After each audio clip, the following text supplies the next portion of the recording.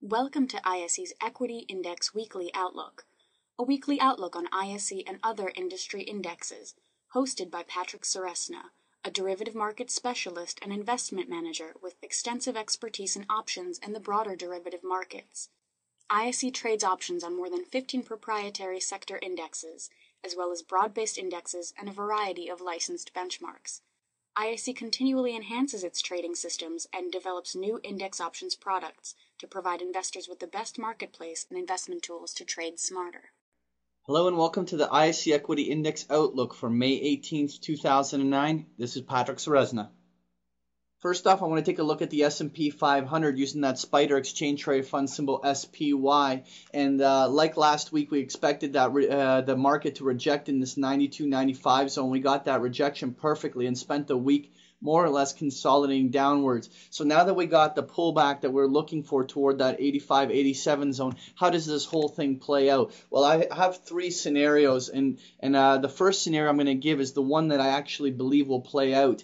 That would be the fact that we find support level in this 85-87 zone and see one more rally going into June that more than likely will have us back up into the 92-95 zone.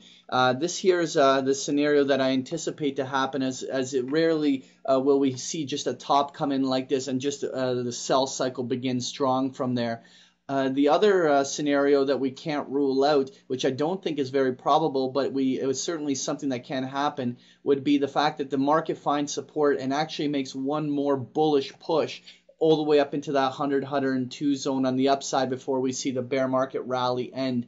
Again, this is not the scenario I'm expecting, but really, if we see support come in here and some very strong price action rally, then we, at that point, will have to start visiting this idea. The third scenario, which I also don't think is probable, but we also can't rule it out, is the fact that we have this sell-off begin right here with a little bit of intensity, and it breaks below that 85-87 zone and does not have the strength to get back above it. In that scenario, the market becomes quite bearish quickly, and we may be already looking into market weakness into that June-July cycle. Again, the scenario that I think is likely is going to be a retest of the previous highs, but we're going to watch this week's price action to see if we can get the clues as to how this will play out.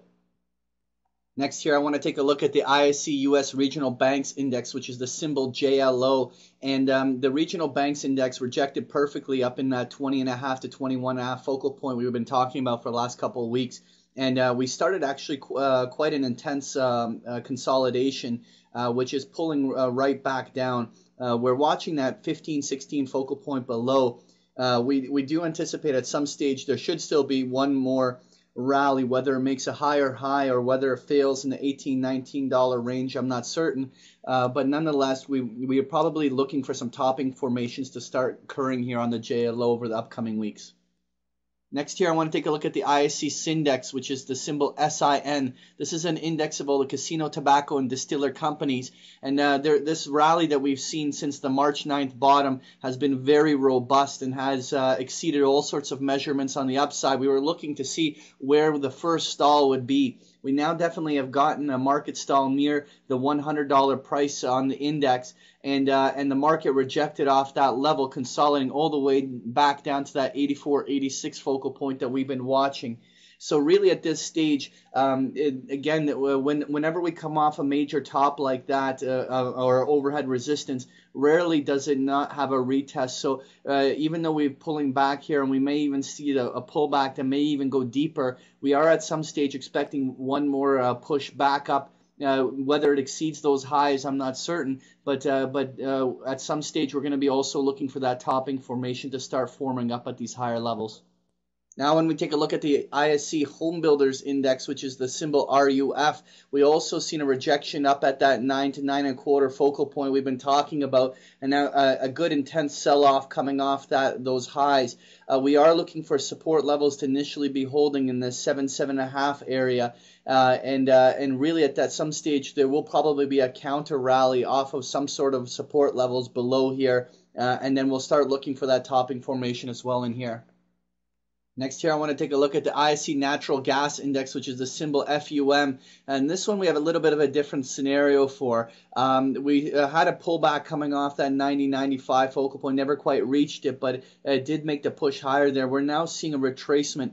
Now, the natural gas, being a commodity, has really had a bullish run based on the declining U.S. dollar. And if we, in fact, see a continuation of the U.S. dollar downtrend and we continue to see strengthening in the commodity sectors, then we should see the natural gas index here find support somewhere between the 72 to 76 zone in that blue box. If we do see the support levels hold in here and the market turn back up, we probably will not only see a retest back up into the 90-95 zone, but we can't rule out the possibility of a bigger picture rally coming in here. And finally, I want to take a look at the ISE Mini FTSE 100 Index, which is the symbol UKX. We also saw a rally that pushed just under that 455, 465 upper focal point that we were targeting. And we're now seeing that little flagging or pullback come down into that 420, 430 support. We're now going to be very interested to see whether or not the support levels hold here. We do probably anticipate at least one more retest back up into those previous highs, as we again are probably going to be seeing some sort of a topping formation coming in here. That was your ISE Equity Index Outlook. Thank you for joining me. Thank you for participating in this week's session. Please join us again next week. For more information about Patrick Ceresna and to sign up for free index options trade alerts, visit www.optionsource.net. To learn more about ISE index options, visit us at www.ise.com/indexoptions.